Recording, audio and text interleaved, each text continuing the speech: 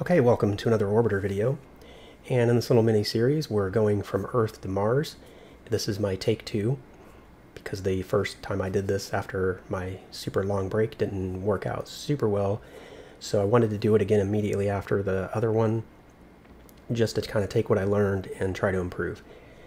And just based on what's happened up to this point, it has been a huge improvement. Not to say that we have everything we need to land at the base, but hopefully we do. So with all that out of the way, let's switch to the full view. Let's unpause.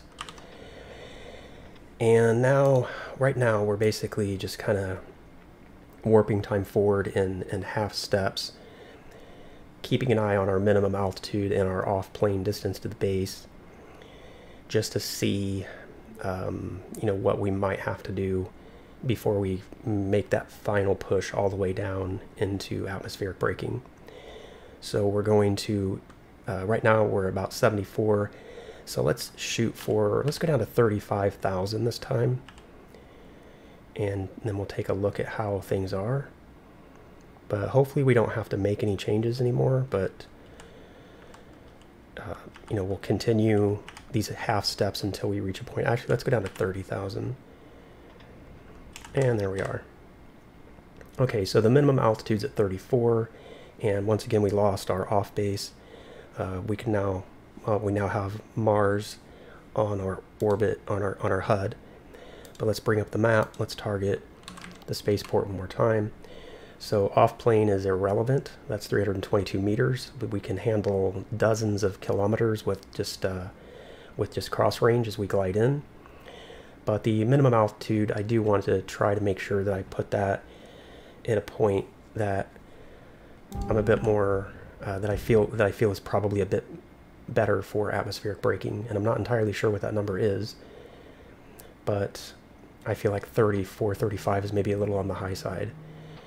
So let's go back to real time, turn up prograde, rotation, killer rotation, translation, and actually rotation. Let's rotate a bit so we're wings level. There we are. So now we're close enough to Mars, and we have Mars on orbit HUD, so we can make different adjustments just by using translation, and the guesswork is gone. Because like right now, I know that since I'm in the prograde position to Mars, if I translate inward, it's going to bring down my minimum altitude. No guesswork involved there.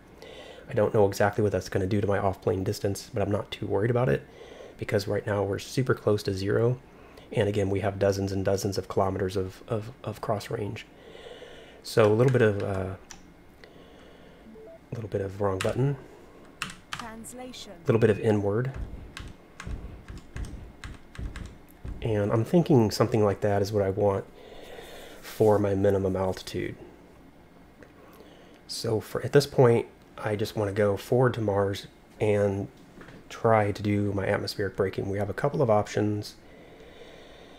I think I'm going to try the method that I wanted to do in the last video, which is, where we kind of come in a very aggressive upside down angle, but I completely messed it up last time, so I want to try that again.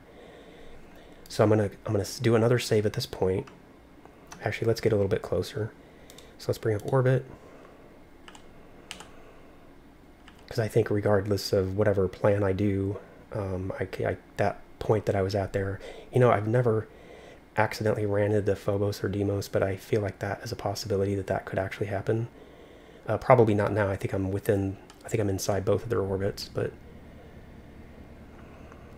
all right. So we just want to get closer in here, and then we're going to do a quick save.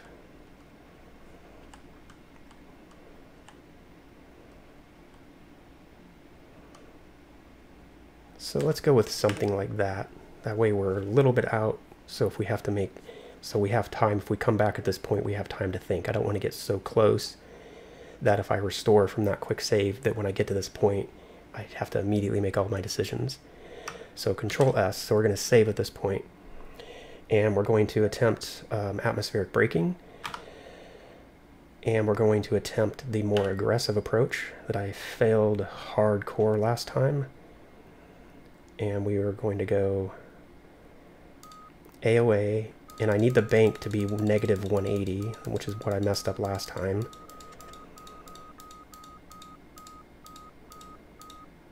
And now I can't actually remember what I want the AOA at, but what I think I can do, Rotation.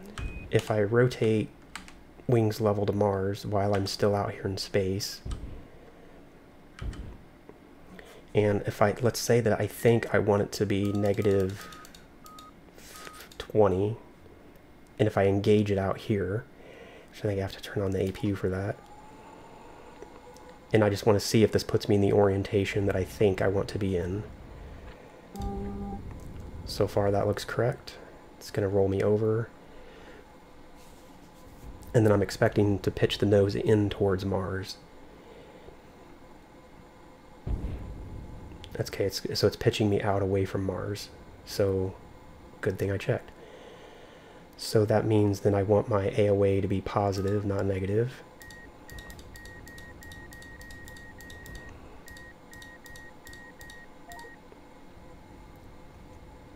Like that, because that's the orientation I want to be in for this braking burn,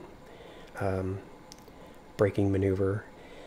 I feel like it's going to fail. I'm just so out of practice, but I guess I can, do the thing again where this is just sort of a pretend. If we fail, we'll back up to that save point and then do it the other way, which which is safer. But this way I always liked because it's fast. It gets your velocity down much faster. So let's disengage this for now, turn off the APU, and I'm nervous.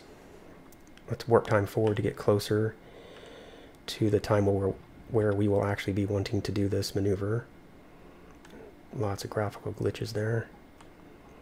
And we'll Translation. Rotation. help out the autopilot. Do a bit of a roll here to get us into the position we want to be in. Come out and time warp. Okay, we're getting really close now, so let's go ahead. So actually, I think what I want to do though is, if I recall correctly, I actually want to enter into Mars normally, and then let's bring in the radiator before we forget. If I recall correctly, yeah, I want to enter into Mars like more in a flat position first to get the vertical speed under control. So I apologize in advance. This is probably going to fail, but if you'll please bear with me, let me afford me this opportunity to reteach myself some things. And again, we can always pretend that this is just a simulation experience and not a real, and not like a real effort. That way we have time, that way we can back up to the save point until we're ready to actually do things for realsies. Information. Running. Yeah, I know the APU's running. I guess there's no point in turning it off now, because, oh, I guess I can, just for a couple seconds here.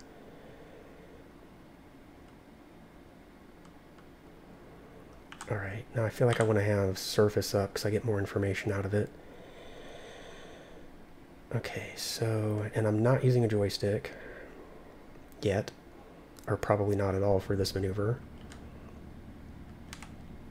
So you can see, our vertical speed is really aggressive. Negative 800 is a lot. And I feel like if I engage the autopilot now, I'm just going to drive myself right into the Martian surface. So I think what I have to do to do this maneuver right APU offline. Pitch. On. is we start out like this to kind of get our altitude under control and get our vertical speed under control, and then we engage the autopilot. And we want to hold around 30 kilometers, 30, 31, 29, 30, 31, around there. And let's watch our temperature for now. Alright, so we're entering Mars. Dynamic pressure should be building up. Yeah, I can see the temperature increasing. And if we maybe pitch the vessel out a little bit, that'll bring down our vertical speed.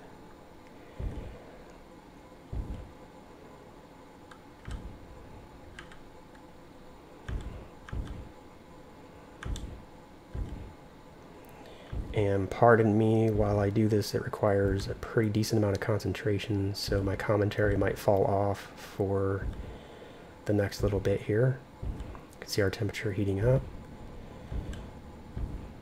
I'm just trying to make sure I get that vertical speed under control.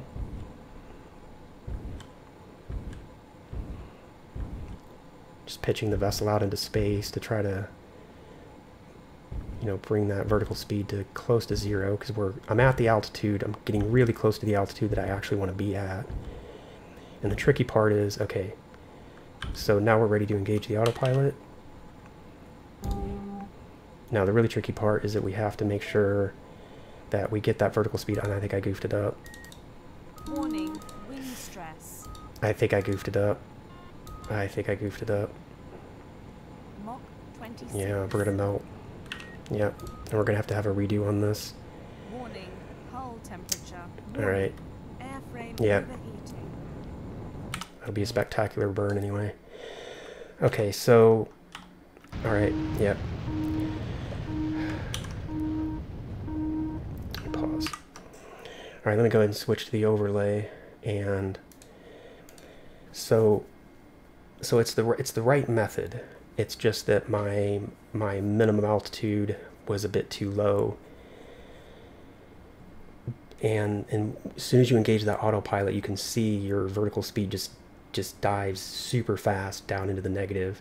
And that was something that I kind of forgot a little bit. I thought that if I pierced the atmosphere wings level and brought my vertical speed to near 0, and I was at an altitude that was reasonable, and then I engaged, I thought that would be okay, but that clearly didn't work out. So we're going to say again, you know, that was a simulation that they carried out on board the XR2. Everybody's still safe up in orbit, or they're still safe, you know, a few hours away from Mars. And they carried out the simulation. It didn't work. They learned from it. So now they're going to try again with another simulation, and until they get things working, and then they'll carry it out for real. So hopefully you can live with that explanation. Leave a comment down below as to what you think about that idea, and I will see you in the next video.